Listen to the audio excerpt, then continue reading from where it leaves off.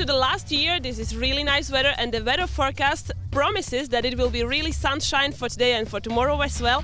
And moreover, on this track there are some new elements, so let's discover them with the Klemen Gercar and Sefi Laier. But first I need to grab opportunity to ask you, Sefi, what was the reasons why you decided to attend this event in Orehova Vas?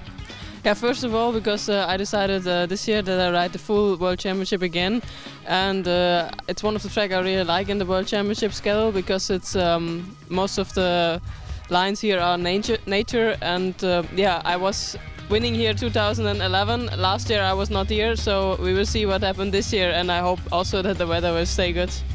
Thank you a lot. And Klemen, I heard that maybe 2 or 3 buses full of your fans will be here, so you are kind of MX national star. How do you feel? Yeah, it's awesome when you expect so many people and so many spectators, especially on that really sunny day.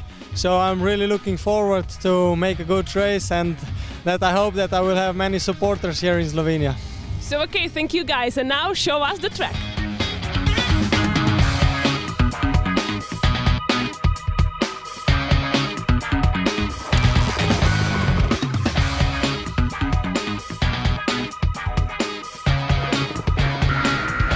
Here with a long starting grid, we have an uphill, so we can see a little bit, it's a little bit stony and it's getting really rough in the second race.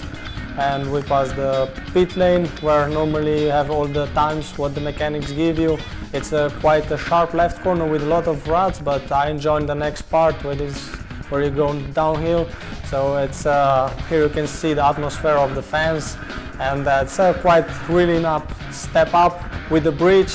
And then we have the left corner around the trees that give you a little bit of shadow. It's quite difficult, and that downhill it's getting really bumpy with some stones as well. But that next corner is getting really slippery when the grid came off, and the next jump is quite with a lot of ruts, and here you must be really careful to not make mistakes and go over the bar.